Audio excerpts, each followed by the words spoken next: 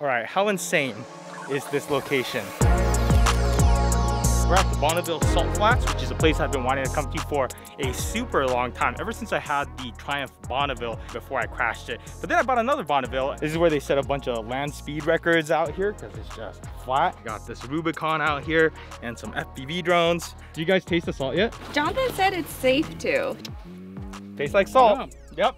Yep. So huge shout out to our sponsor, SmallRig. Thank you for bringing us out here. And you've heard of SmallRig. Yeah, I buy everything from SmallRig. Really? Or are you just saying that because they're sponsoring our trip out here? No, like a lot of our like small accessories that we use for the cameras. Yeah. Right? It's all like SmallRig. I actually started buying SmallRig stuff years and years ago because they make those arms that you use for holding monitors and stuff. They make quality stuff on a budget. Speaking of quality stuff on a budget, the video tripod, which is, I think, which is what this video is most likely going to be about. And I've read those comments about how I'm only making videos about super expensive, unaffordable stuff lately. Well, here, 400 bucks. You haven't seen this tripod yet, huh? No, it's the first time. Honestly, I've been testing this out for a couple months, been doing a couple shoots with it, and some of you have even asked about it, but so far it's been holding up. Video tripods can easily go, you know, $5,000 to even $10,000, which I've made videos on before, and they're amazing, but they're also $10,000. What are the things you look for in a tripod? Mobile, fast, and not as heavy. The tripod shouldn't slow you down, so if it stops you for any reason, and it's probably not a good tripod. The single latch releases both stages, which is very nice. It saves a lot of time instead of having to release one and drop it down and release the other. The max height is pretty impressive, isn't it? Yeah. Even like my $4,000 tripod doesn't even go up this high. The thing about tripods is that they're not necessarily like the sexiest topic, you know, but at the same time, it's probably one of the most important tools. Isn't it a saying that if you're gonna move the camera, you better have a good reason to do it or something like that? Have you ever heard that saying? Yeah, every camera movement has to have a purpose. Yeah, this place is so cool, and we want to come back right after it rains because apparently it turns into like a giant mirror. Even though we're getting direct sunlight, I feel like the lighting is so even still because we're basically standing on a giant bounce board. Probably the most obvious reason why you would want a fluid head tripod is because you want to be able to do your pans and tilts without it being all jerky like, and definitely the tighter the lens goes, the more obvious that your instability will show up. I'm gonna go all the way into 240 mil right here. I actually turned off all image stabilization. I'm just gonna get some tracking shots. It does have a counterbalance in here, so if I bring it up to here and I let go of it, it stays. Now it is a single strength counterbalance. The fancier heads you'll notice has a adjustable. Even though this is just a single stage, it's still way nicer than not having one, because if you forget to lock the tilt and then you walk away from it, you know, the camera will eventually just go right, which is never fun. But here with this payload, it stays stable, or if anything, it'll just kind of spring itself back to the middle. And also notice that this is actually a plate from the DJI Ronin RS3 Pro. Gears in here which kind of get in the way, but check it out. Right here it says for RS2 and RS3. So you could actually switch between the two types of plates, and then it still has its stoppers. So just in case this comes loose, it's not gonna slide off. Your lens is at like what, 200 right now? Yeah. Dang. It does the job, right? It does the job. Obviously getting shots like that, impossible without a fluid head. Was that fun? Yes. My God, there's so much salt on the car now. It's delicious. I feel like we need to get some FPV shots to intercut with it. Add a little bit of that intensity. Also, I didn't lug this giant Pelican over here for nothing.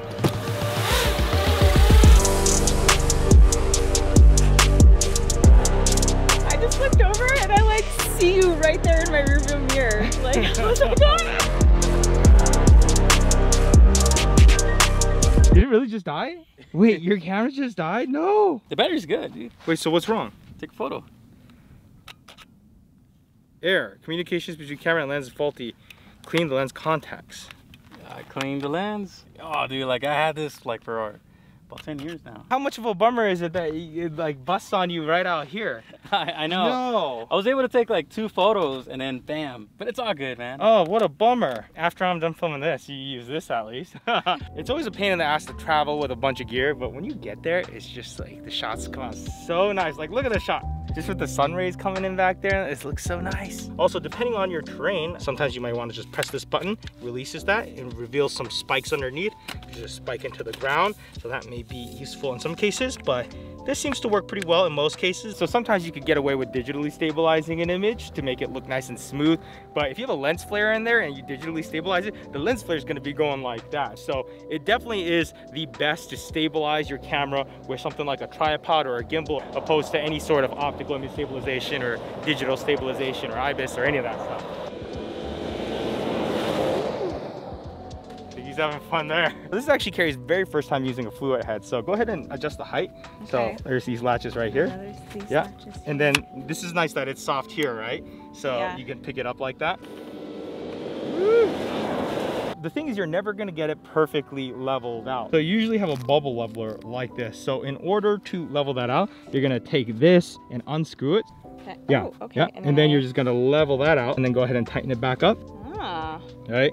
Okay, so the tripod doesn't have to be perfect for the camera to No, turn. rarely do we actually get it perfect. Now we can pan it, and no matter which direction we pan it, it's always gonna be level. It's never gonna be Dutch. What's Dutch? Just not level? Dutch angle is like, here, Dutch it like that. If you wanted to, but.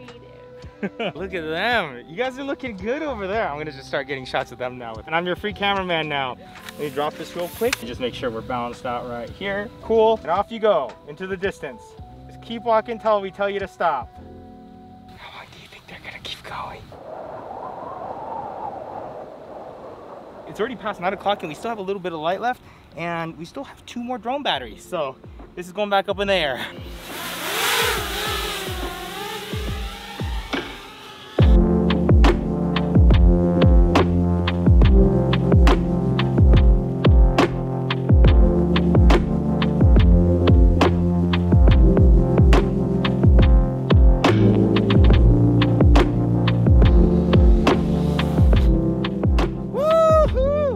We definitely got some good stuff there. Oh, look at the camera though. Yeah, the camera always comes back so caked. I probably realistically only have like the first few passes good before the camera just gets caked. Check out the abuse that the drone and camera have been through. But if you don't want this to happen to your camera and drone, then you could always put a telelens and just throw it on here instead. Lift it up a little bit. Oh, there you go. It's just right here, and then I could just, okay, I like this. One of the big things for me is I hate it when I have to use a lock here and a lock down here. Because I mean, the ones that have multiple locks, I always have to tell an AC or a PA or something to come help me out. But this, I could just do it on my own. I don't know how I feel about this little handle. Oh! Oh! Like, so wait, stop that right now. Okay, I'm sorry. You've been doing the set life for a while. It's been good. I just can't, you know, mess around as much. I have to be professional. It's like the grown-up job, right? Like, yeah. Compared to YouTube. There's been a couple of times that, like, I've been a first AC, and my DP or the camera operator recognizes. Are you the guy on YouTube making inappropriate jokes? Yeah, is that like, you? Oh man, can't believe you're here. Are you having trouble there, sir? I feel like I'm doing it wrong. Maybe it's this way. Oh, is it the side one? Top loaded. Slam it down. Oh. Top loaded. So you just recorded me struggling for no reason. When you have a cage on here and you have rails and a follow focus unit and stuff like that, you're trying to line it up to slide it in. It's a pain in the ass. When you top load something like this, it's amazing. So doing DIT work, like, you know how to download a memory card, legit. I use this program called Shotput Pro, and it kind of organizes everything. It's super easy, but I feel like it's an important job to have. If you mess that up, it's just like all the work for nothing. And usually the mess ups happen when you're rushing. You should never rush anything. I feel like any beginners out there that just bought a fancy camera and don't have enough more money for like a fancy tripod, just get this one. It works. Balling on a budget. Yeah, balling on a budget. Hey, that should be the title of this video. Thumbnail.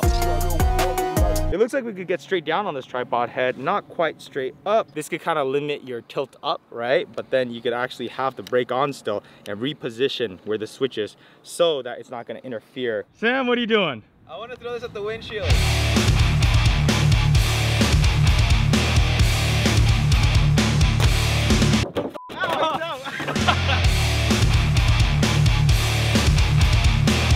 What did they just say? I'm in the oh shit position. Oh, what's that mean? That means if a car comes, I need to run away that way.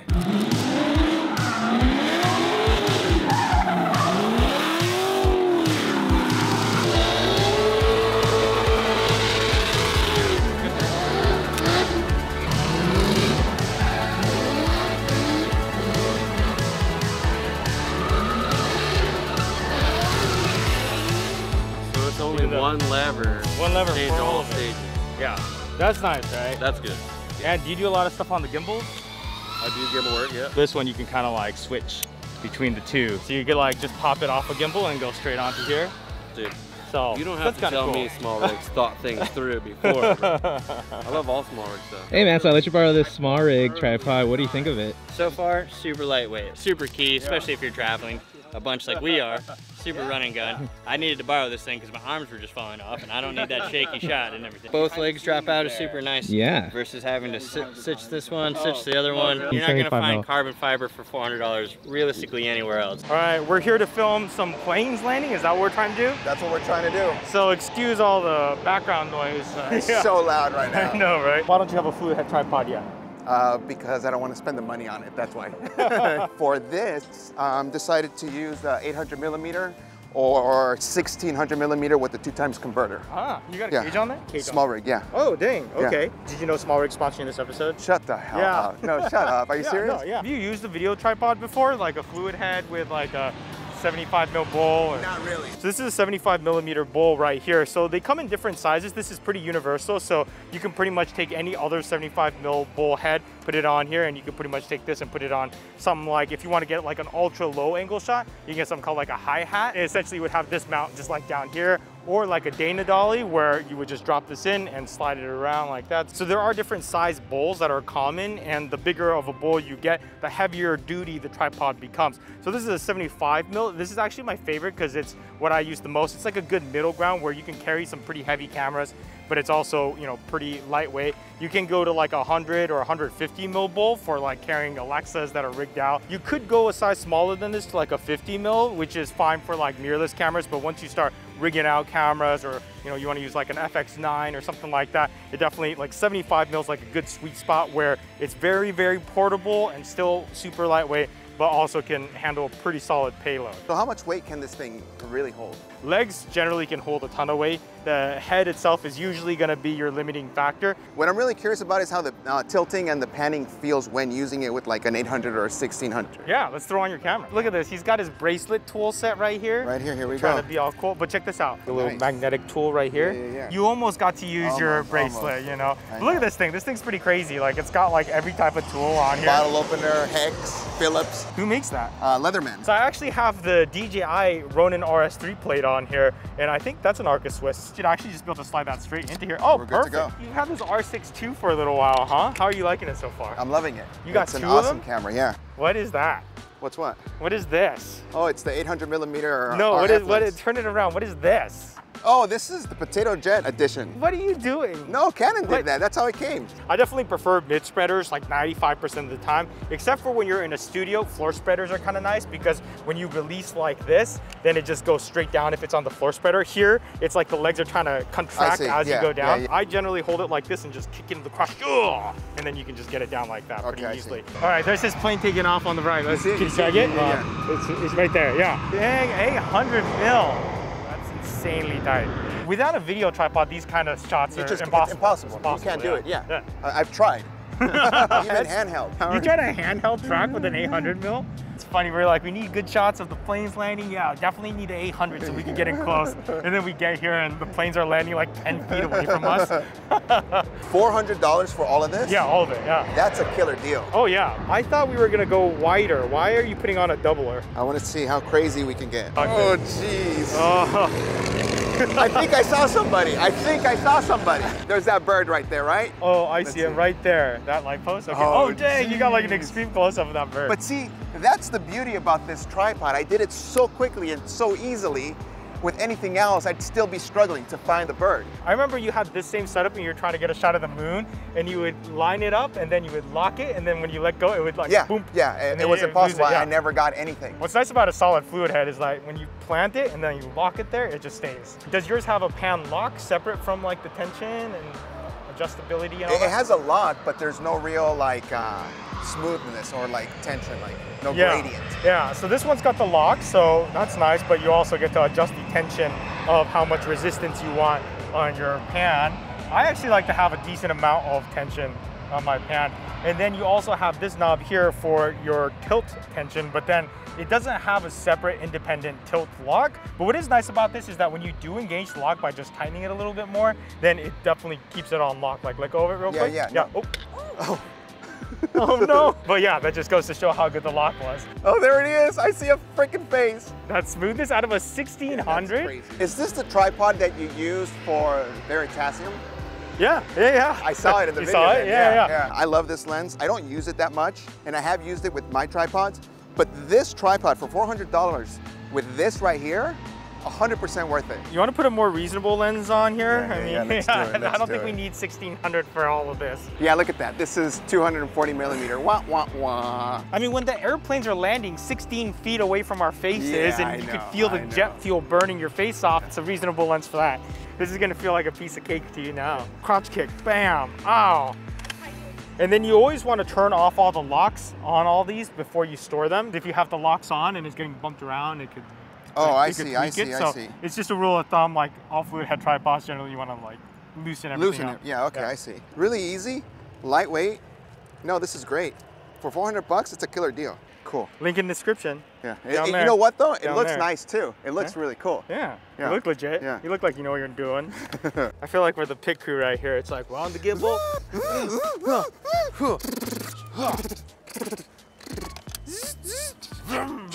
And pick it off. You should zoom into that guy. He's trying to compete with you. He's trying to show us up. Yeah, with the 800 millimeter, you can hear what they're saying. Oh, look at those guys over there with the 3D camera. Look at our big camera. You know what they say about guys with big cameras, you know. They make a lot of money. Back to the best 800 mil lens on the planet. So here we go. I'm recording the guy that's recording the guy that's recording something. This lens is just stuck in f11? F11, you can't go higher or lower. Yeah, and when you put the extender, it's stuck at f22. Oh, dang. Yeah, and any little speck of dust, you can see it anywhere. Everything's like in an focus. atom and a proton. Yeah, this is a lot of fun. It's fun because it's really steady. Yeah. Really, really steady. This has an adapter in it, so you can actually spin this off and reveal like a 3/8 inch underneath it. I use it for things like putting master wheels on there, which is like super heavy. I think it's essentially just like a giant brick of metal. If you just want like a small lightweight slider, you just slap it straight on top. You don't have to worry about it tweaking the tripod head. The tripod heads generally have less payload capacity than the legs themselves. So by putting it straight onto the 75 mil bowl, you have more payload capacity. But like the downside of it is that it is kind of a thread on type of thing. So if you don't tighten it hard enough and then you go like this real fast, then it can break loose and then you start unscrewing it, right? But SmallRig's working on some solutions to be able to lock it into place. I got a bird, I got a bird, I got a bird. Dang, that little bird, I got him too. So is it possible to like bring this up to close the legs a little bit more? And then lock it like this? So this spreader is on the widest setting right now, so then you would just loosen this, and then you could retighten it like that. I see. And now you've got like a tighter footprint. Yeah, as I'm turning and walking around the tripod, I catch myself kicking the legs. This is much better right now. All right, so give us your review on the tripod. The thing you like about it, and the thing you don't like. I like how steady it is, I like how light it is, and I love the price. I love the price. What do you not like? What don't I like? Can I connect it to like Wi-Fi or something like that? Can I watch some Netflix on it? In my overall thoughts, I honestly had a lot of doubts when I saw how cheap this is for a 75 mil fluid head, but honestly, I put it through some use and abuse and it held up. I think for this price range, it's gonna be really tough to beat. Let's go ahead and pull up some comments from the last video, which was about the FreeFly Ember, a super slow-mo camera. Top comment is from Ryan Wiseman. It's great to see more options other than Phantom cameras. Now, instead of I need to rob a bank for this camera, it's my wife left me because I went bankrupt affording this camera price point, which is far better. So yeah, this is precisely why I'm starting to test more budget-friendly equipment. I do not want you guys robbing banks. The slow-mo guys are here. Seems like amazing quality for the price point. Love the size too. Well, I love the slow-mo guys. I mean, they use the Phantom to get some legit million frames per second stuff. It's pretty wild. So it's cool to see you guys here. The whole world is coming out with Sony camera and lens reviews, and just like hold my beer. Yeah, I should have probably come out with the Sony video. That probably would have gotten more views. But once in a while, I just feel like I need to just skip an embargo video and just focus on making something that I have a lot of fun making. Andy says this channel should change its name to Potato and Friends because all reviews are basically Gene showing you or interesting gear to all his friends or random people he meets. Yeah, I hope you guys have been enjoying the content where I go film with friends. I mean, honestly, that's the type of filming I personally enjoy, and I feel like it just kind of helps these videos get a more well-rounded perspective. Wait, what is that tripod called? Funny you ask, it actually does have a name. It's a SmallRig Flame something. I've just been calling it the Carbon Fiber 75 mil. Oh, it's a Free Blazer. So yeah, link down there in the description if you decide that you want this thing, or if you just want the legs by itself, you can also do that and have a single latch release. But that is it. Thank you so much for watching, and see you guys next week.